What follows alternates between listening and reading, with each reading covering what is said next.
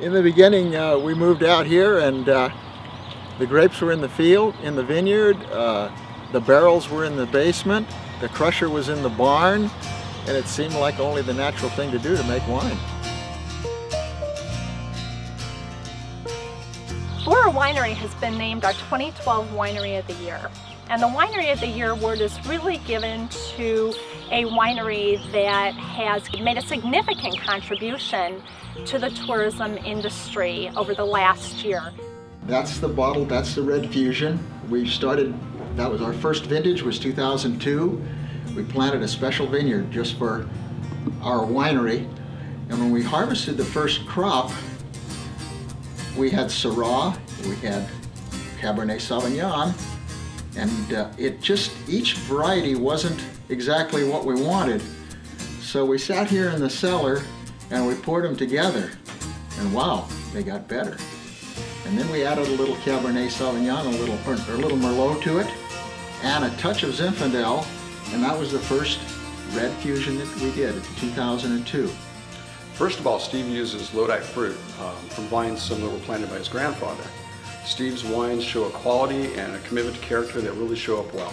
This has been a family operation ever since day one. Marcus came to work for us 6 years ago, and he brought with him all the enthusiasm that I had 37, 8 years ago. So everybody pitches in and does a little bit where their expertise lies.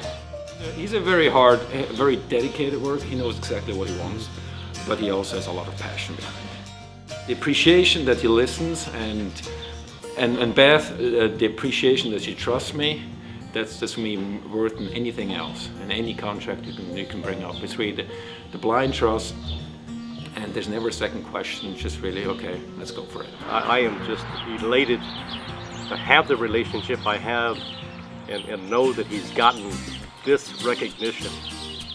The number of people that say they're going to come back or have come back because of meeting Marcus or having their wine at one of our pourings for a group or on a Wednesday is enormous.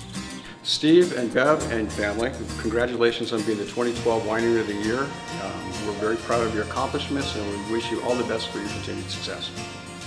Well, you know, it's so interesting to see the people that come to the winery. They are coming from everywhere. We get people that say, we're flying in just to come to Lodi, and we're going to spend the weekend and we're going to tour the wineries in the area, and they stay in the hotels, and they become our wine club members, and they become our friends.